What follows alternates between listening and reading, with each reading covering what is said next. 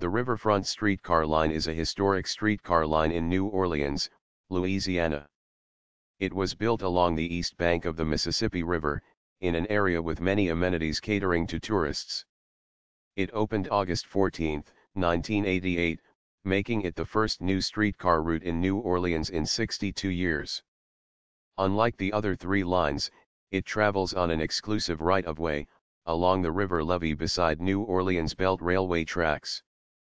Officially, the Riverfront line is designated Route 2 and is designated with a blue color on most RTA publications.